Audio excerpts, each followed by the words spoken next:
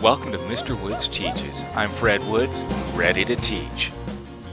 Hi friends, welcome to Mr. Woods Teaches Math, Introduction to Fractions. Let's take a look at the terms here. Fractions are part of a whole. A fraction has a numerator and a denominator. The numerator is the top number above the bar. The denominator is the bottom number below the bar. Let's look at our first example here. We have two pieces of a whole. If I shade in just one of those pieces, that's going to mean that I put in the shaded in part up here, and then the whole, which is 2, down here. That is considered 1/2.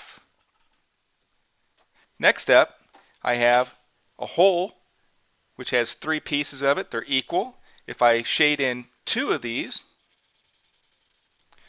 I put in the shaded pieces at the top, so that's going to be 2 as the numerator. The whole is 3, so it's going to be 3. And what this means, it's 2/3. Next up, I have a box with 4 equal pieces. If I shade in 3 of those, again, I put the number of shaded at the top, so that's 3, the bar, and then I'm going to have the denominator as 4 because that is the part of the whole. This is going to be 3/4 or 3/4. Next up, we have 6, 2, 4, 6.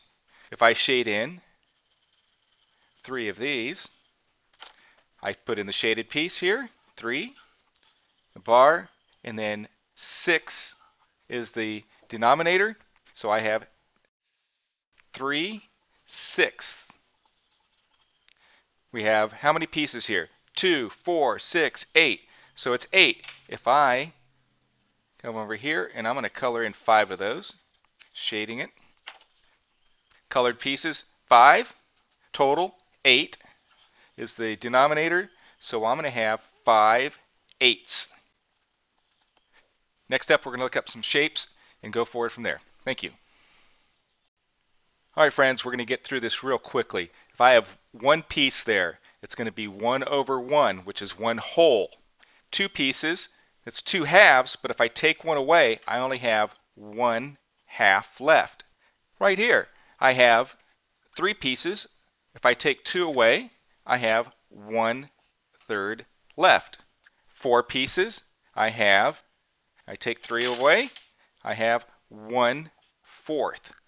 6 pieces, I take them all away except for 1, I have 1/6 left. 8 pieces, take it all away, I have 1/8 left.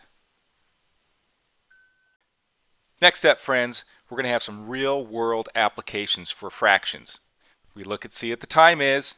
Let's take a look here. I have a shorthand, longhand. What is this? Some people say it's 7:15, or we can say it's 7:15. Let's look at it again here. 7, longhand. Some people can say that's 7:30, or it's 7:30. Next up, shorthand to the 7, longhand to the 9. At 7:45, or 7:15. We have $1 here. How many quarters makes $1? Well, think about it. We have 1/4 plus 1/4 plus 1/4 plus 1/4, so that's 4 quarters. So 4 quarters make $1. Over here, I have a $1/2. Therefore, how many quarters make up a $1/2?